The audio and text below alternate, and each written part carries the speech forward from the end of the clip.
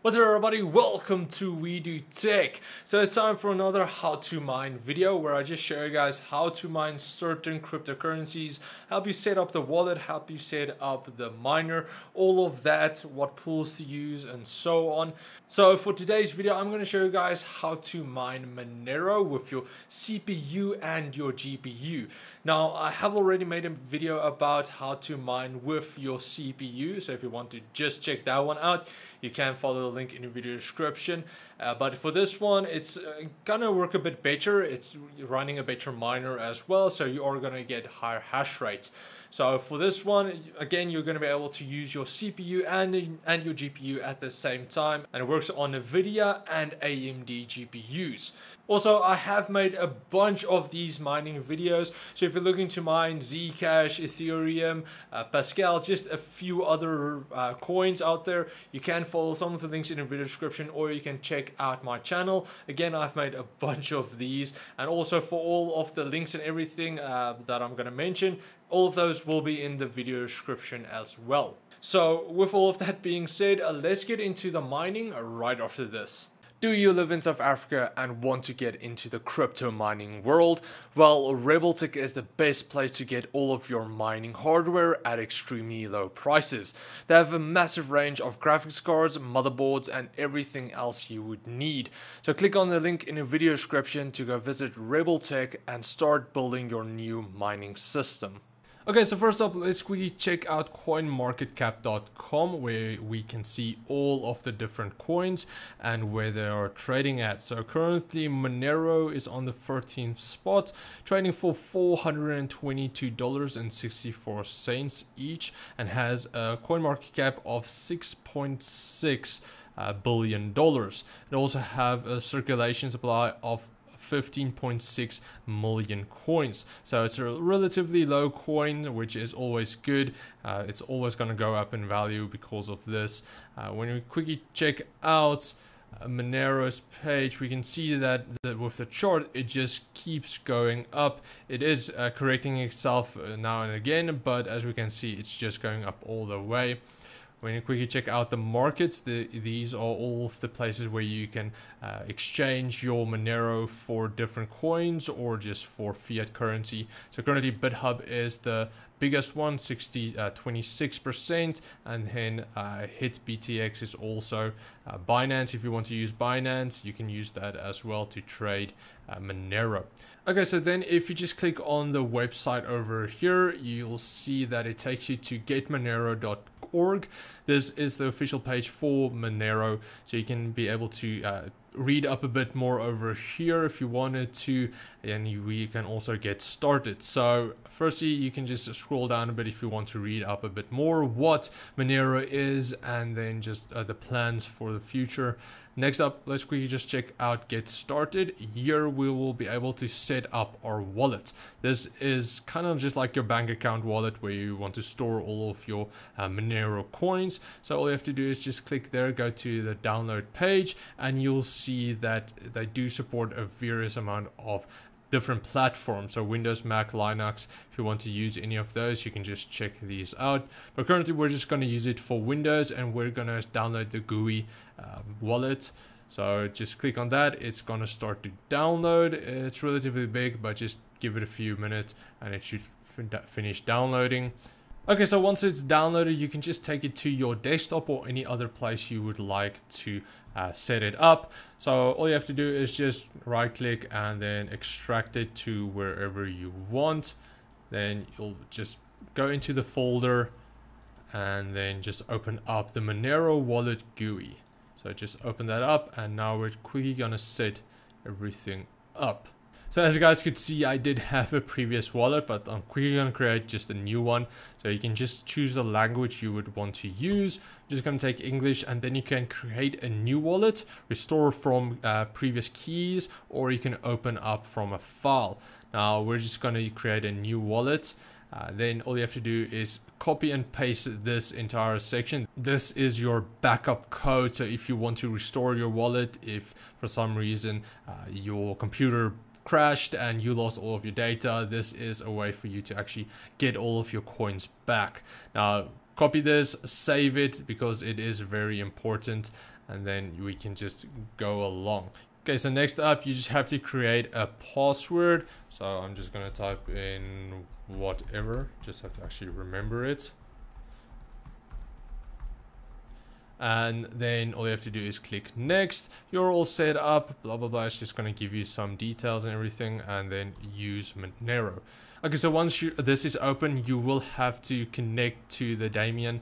So just open that up, and it might take a while, so just give it some time as well. It's just going to connect you to the server, to the network. So just give it a few minutes. Okay, so that's done. It took about 2 minutes. It was relatively quick. But once you're here, you'll be able to send and receive your Monero coins. You can add an address book if you want to save somebody's details.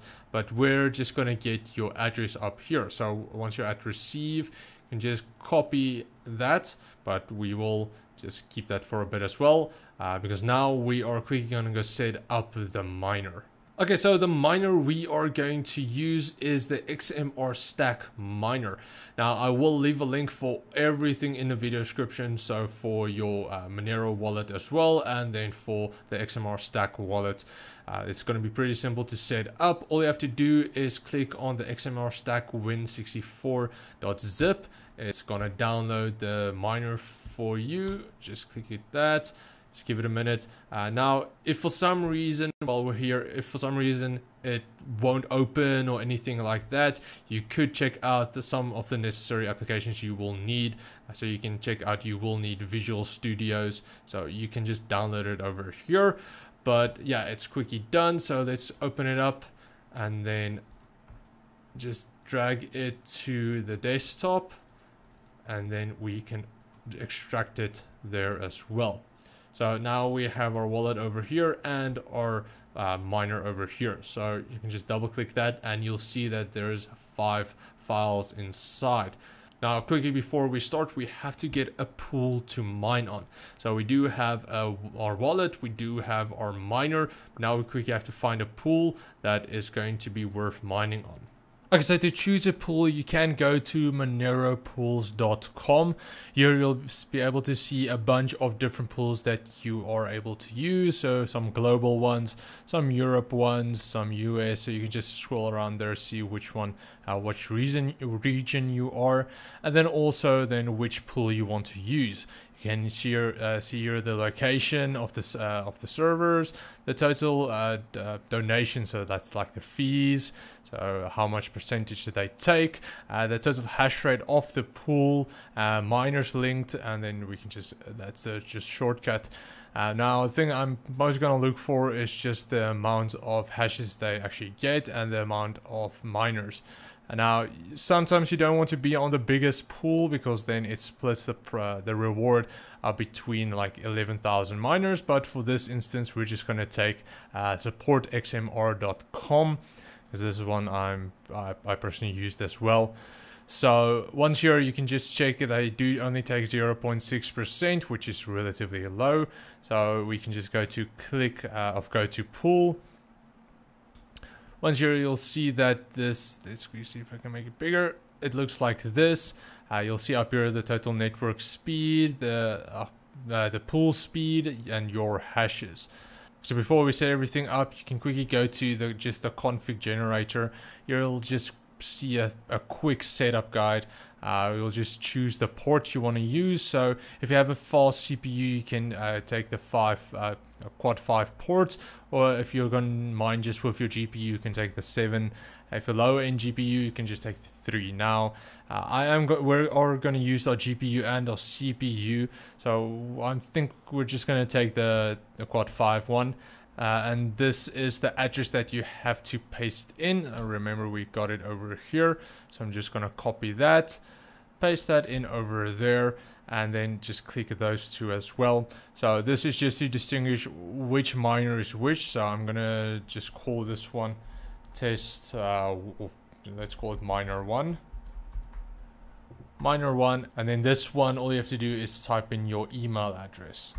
Okay, so once that's done, you can check down here. This is mostly what we are going to use. Just almost that section. The rest is relatively simple. And then the pool address. So now that we have that, we can quickly set up our miner. Now to set up, all you have to do is click on the miner over here again, and then open up the xmrstack.exe folder. So it's gonna ask you for permission. Just say yes. You'll see if otherwise it's going to ask you Windows open because XMR is run as administrator. Sometimes it'll say it's not running as administrator, so just make sure it is running. So when this open up, it'll see that it asks for a currency, so Monero or Aeon. We are going to mine Monero, so just literally type that in, press enter. Now it's asking for the pool. So the pool is this one we had over here, so just copy that one and then paste that in, enter. Now it's asking for your wallet address, so this one is that over there. Paste that in as well. And now it's asking for your password. You can leave it X or empty if you wanted to, but then you won't be able to change your minimum payout. So we want to be able to do that. So let's just take that one. That's just going to give us the miner name, and then also that is going to be our password. So just type that in. And then now it's just asking if it's a TLS or a SSL port. I'm not sure at the moment. I didn't really check. It looks like it is a Stratum, but I'm just going to say no, just to be safe. Because if you don't know, just say no. It's going to be fine. We're not going to use the nice hash pool, and we're not going to use the multiple pools. Okay, so now it's starting to run. My recording struggle as well. So yeah, let's just give it some time. Okay, so I quickly left the miner to run for about 15 minutes. Now I just quickly want to show you guys as well, because the recording does struggle quite a bit when doing this. So you're able to check your hash rate by pressing H, and you're able to check your results by pressing R. So I just quickly want to show you guys that before my recording bombs out. So let's see. So it gives me the result of the hashes. Okay, so that was just to see how much you're actually making. So just press H and you'll see your hash rates. Now with my previous testing, I did find that I was getting about 800 between my CPU and my GPU, both of them getting about 400. So you can just look into that. Just we'll check how to calculate and see how much that is worth now as well. But once done, you just want to see if you're actually the pool is actually picking up that you are mining. You can go to options up here again at supportxmr.com. Just go to options, and then up here you're gonna add in your wallet address, and then this is going to be that email that we created down here. So it was miner1 is your miner name. So miner1 is your miner name, and then the email address is your password. So once that, you can just log in, and you'll see that it changes to a year. And all you have to do then, if you want to, you can change your minimum payout threshold. So usually it's about 0.3, but the pool accepts the lowest of 0.1. So you can just change that if you want to be paid out earlier. You also have some email settings up here if you want to receive your hash rate alerts, and then also you can change your password.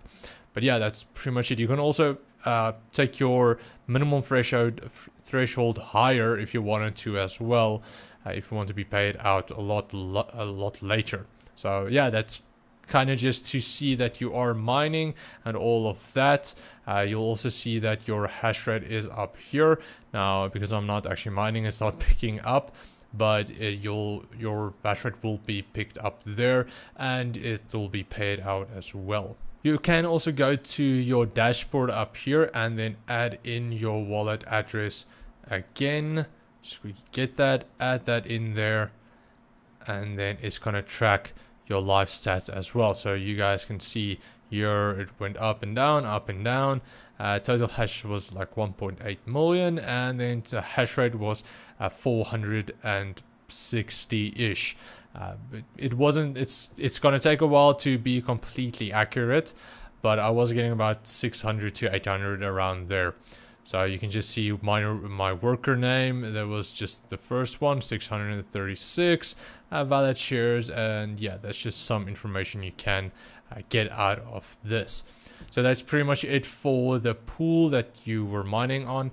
Now let's quickly check out how much that 636 hashes per second is actually worth.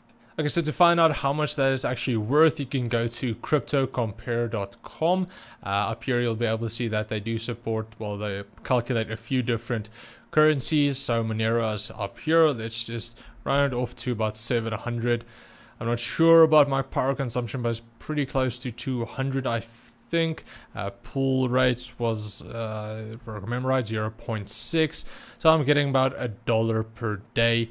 Now you can go configure some more stuff and you will get a bit more. You can overclock your CPU and you'll get more, same with your GPU. So you can just look into that if you wanted to just boost up your profits a bit. But yeah, that's just a quick way of checking how much it's actually worth. Some, like I know my Ryzen Threadrippers gets about 1,200, so that's about $2.20 ish per day. So yeah, it's just a quick way of checking. So once you've reached your minimum threshold of 0.1, it will be paid out into your wallet address up here. So you'll be able to check your history. You'll be able to send some of your Monero that you got. You'll just have to make sure that it syncs to the network. It's going to take a while because it has to sync all of the blocks just to make sure that this is legit. So it's going to take a while to do that, but just leave it overnight and it probably should be fine. But yeah, you can just go through the settings a bit and see. You can also mine with the wallet itself. I personally didn't really do it because it is also solo mining, but if you want to, you can try it out. I personally just rather use it through the XMR stack miner. It's just a lot, it's just better. So just try it out through that, and then yeah, you are set to go actually. So that's pretty much it for this video. I do hope you guys enjoyed it. If you did, please like, share, subscribe, and comment like always. Also, if you want me to do any other mining video, please let me know in the comments down below and I'll try to do them. I have made a bunch of other mining videos, which I will also link in the video description, so you can go check those ones out if you wanted to. But anyway, thanks for watching guys, and I will check all of you next time. Cheers guys.